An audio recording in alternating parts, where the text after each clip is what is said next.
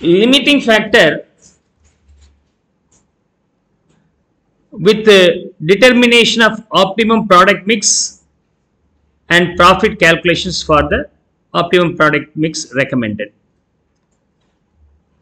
இதுலயே நமக்கு என்னென்ன வருதுன்னா we have ranking, limiting factor வச்சு நம்ம deciding factor வச்சு ranking பண்றோம், optimum mix decide பண்றோம், profit for the recommended optimum mix கண்டுபிடிக்க போறோம். ஆனா இந்த optimum mix decide பண்ணும்போது இதுவரைக்கும் பார்த்தது இதுக்கு முன்னாடி பார்த்த இல்லஸ்ட்ரேஷன்ல மேக்ஸிமம் மார்க்கெட் டிமாண்ட் இருக்கும், அதுக்கு மேல பண்ண முடியாது. அப்ப இருக்கிற ரிசோர்ஸ் வச்சு மேக்ஸிமம் அதை பண்ணிடுங்க, இன்னொரு ரிசோர்ஸ் இருந்தால் செகண்ட் ரேங்க்ல உள்ளது போங்க அப்படின்னு சொல்லியிருந்தோம். இப்ப பார்க்க போறது உங்களுக்கு ரேங்கிங்ல லாஸ்டா வந்தாலும் சரி லாபமே இல்லைனாலும் சரி அதை மினிமம் சேல் பண்ணி ஆகணும் அப்படிப்பாங்க. So we may be sometimes given the minimum required units to be sold also. Okay, லாபமே இல்லையே சார், ஏன் சார் சேல் பண்ணோம்? நீங்க கடைக்கு போறீங்க, உங்களுக்கு என்ன பிடிச்சிருக்கோ அதை வாங்கணும்னு போறீங்க, ஏதோ ஒரு ஐட்டம் வேணும்ட்டு. நீங்க அந்த போன கடையில் அந்த ஐட்டம் இல்லை, ஏன் இல்லை? As per the marginal costing அதான் லாஸ்ட் ரேங்க், அதை வச்சு வித்தா லாபமே இல்லை, ஜஸ்ட் 1000 ரூபாய் வித்தா ₹1 லாபம் வருது, அதான் அதை விற்காம விட்டுட்டார். ஆனா நான் அந்த கடைக்கு போனது அந்த யூனிட்டுக்காக போனேன், அந்த யூனிட் இல்லைன்னு சொன்னோன்னா 2 முறை போனேன், இல்லைன்னு சொன்னோன்னா அந்த கடையே போறது விட்டேன். இப்போ என்ன ஆயிடுது? அந்த யூனிட் எங்க கிடைக்குதோ அங்க போறேன், அதை வாங்கும்போது ஆட்டோமேட்டிக்கா இன்னொரு ப்ராடக்ட்டும் சேர்த்து வாங்குறேன், வேர் there is a huge profit for the seller. So I am losing, no? ₹1 லாபம் தானே அப்படின்னு சொல்லிட்டு விட்டு அதை ஒதுக்க வச்ச அந்த ஐட்டத்தினால என்ன ஆயிடுச்சுனாக்க லாபகரமான ஒரு ப்ராடக்ட் அவன் வாங்காம போயிட்டான். சார் உங்கள்கிட்ட அந்த ப்ராடக்ட் டி இருக்கா அப்படின்னா டி இல்லை, ஏ இருக்கா, ஏ இருக்கு, ஏ மட்டும் தான் இருக்கா, வரேன் சார் அப்படின்னு போயிடுவோம். இன்னொரு கடைக்கு போனா டி இருக்கா, இருக்கு, ஏ இருக்கா, இருக்கு, கொடு, ரெண்டையும் கொடு. நீங்க என்ன பண்ணுவீங்க? அப்ப இல்லைன்னு சொல்லி அவனை வெளியே அனுப்பக்கூடாது, நஷ்டம் ரொம்ப லாபம் கம்மியா இருந்தாலும் சரி கொஞ்சமாவது வச்சு விற்போமே, ரொம்ப வேண்டாம் கொஞ்சமாவது வச்சு விற்கலாமே. That intention will be there. That's why we are going to decide the optimum mix with the two limits. Minimum எவ்வளவு சேல் பண்ணி ஆகணும், மேக்ஸிமம் எவ்வளவு சேல் பண்ண முடியும், ரெண்டுமே மினிமம் மேக்ஸிமம் ரெண்டும் இருந்தால் இந்த சம்மை எப்படி ஒர்க் அவுட் பண்ண போறோம். Let's see in this illustration. So one of the beautiful concept here, right? Z Limited makes a range of 5 products to which the following standards apply: sale price and direct materials, direct wages, variable overheads, variable selling and distribution overheads. அப்ப இந்த 4 ஐட்டங்களும் சேர்த்து variable overheads னு வெச்சுக்கலாம், variable cost உண்டு.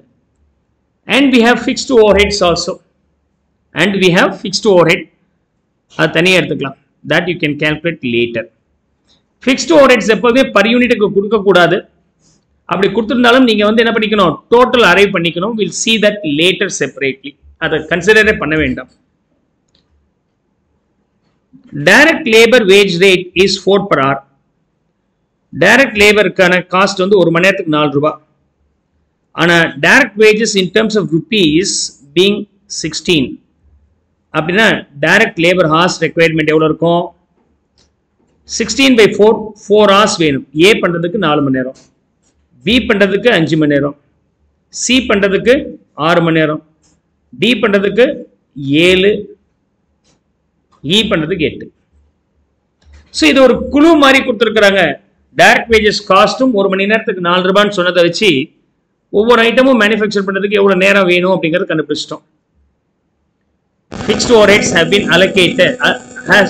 allocated on the base of direct labor hours. Fixed overheads எதை வச்சு அவங்க absorption பண்ணியிருக்கிறாங்கன்னா direct labor hours வச்சு. அப்படின்னு அர்த்தம் 4 மணி நேரம் இருக்கு ₹4, B பண்றதுக்கு 5 மணி நேரம் ஆகுது ₹5. அப்படின்னா fixed overhead ₹1 per hour அப்படின்னு கணக்குல வச்சிருந்திருக்கிறாங்கன்னு அர்த்தம். ரைட். இங்க direct labour hours cannot exceed 12,000 per month ன்னு சொல்லி இருக்கிறாங்க. ஒரு மணி நேரத்துக்கு ₹1 13,000 மணி நேரம் இருந்தால் ₹13,000 இருக்கும் fixed cost. Is that okay? Give recommendations supported by calculations to show how the direct labor hours in existing factories should be utilized in order to maximize the profit. இது எதுக்கா படிச்சனா per month basis ல work out பண்ண போறேனா total basis ல work out பண்றேனான்னு தெரியல. But எல்லாமே per month basis ல தான் இருக்கறனால per month basis ல work out பண்றேன். அப்ப 13000 into 1, your fixed cost being 13000 and hours available being 13000. 13000 மணி நேரம் இருக்கு. 13000 ரூபாய் வந்து fixed overheadக்காவே நமக்கு செலவு இருக்கு. அதனால தான் ஒரு மணி நேரத்துக்கு 1 ரூபாய்னு கனெக்ட் பண்ணி போட்டுருக்கோம். அந்த 1 ரூபாய் வந்து என்ன பண்ணியிருக்கிறோம், எல்லா இடத்துக்கும் நம்ம யூஸ் பண்ணியிருக்கோம். எல்லா இடத்துலையும் நம்ம சப்ட்ராக்ட் பண்ணிட்டு வந்துருக்கோம். That's a logic. ஏன் வந்து 4 மணி நேரமா, ஒரு யூனிட்டுக்கு ஒரு மணி நேரத்துக்கு 1 ரூபாய்னா 4 மணி நேரம் யூஸ் பண்ணதுக்காக 4 ரூபாய் ஃபிக்ஸ்ட் ஓவர்ஹெட் போட்டுருக்காங்க. The company has commitment to produce a minimum of 200 units. Minimum 200 பண்ணியே ஆகணும்னு பிளான் பண்ணியிருக்கிறாங்க per month. With a maximum demand of 1000. Maximum எவ்வளவு விற்க முடியும், 1000க்கு மேல விற்க முடியாது.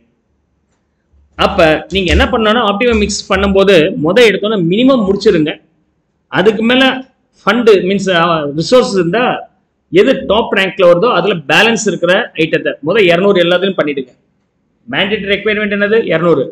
நம்ம கிட்ட இருக்கக்கூடிய அவைலபிள் ரிசோர்ஸஸ் வச்சு இந்த 5 ஐட்டமும் 200 பண்ணிடுறோம். அதுக்கப்புறம் சப்போஸ் ஏ டாப்பரா இருந்தால் இன்னொரு 800 பண்ணலாம், இன்னொரு 800 1000 ஆக்கிடணும். So that's a intention. So அதுக்கு மேல ஒன்றும் பெரிய காம்ப்ளிகேஷன்ஸ் இதுல வராது. Now sales A B C D and E. Sales price being 50, 60, 70, 80, 90. Minus variable cost. Variable cost is a summation of 4 items. 4 items today summation. 38 A ki, 38 B ki varumbodhu 46, am I right? 46 C ki varumbodhu adhe madri 4 item today value 60 and D 62, B, E 78. Your contribution being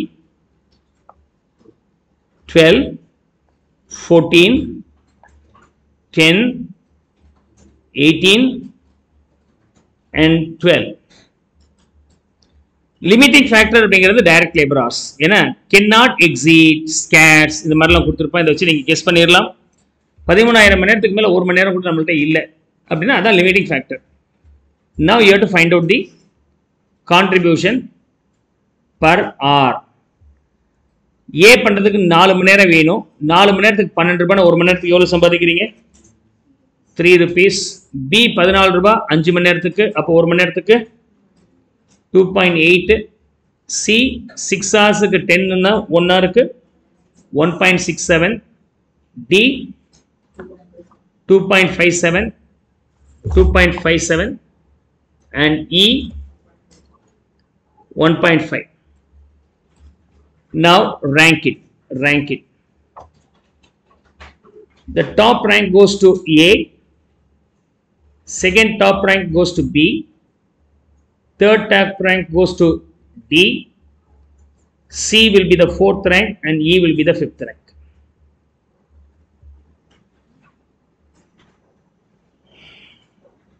Now,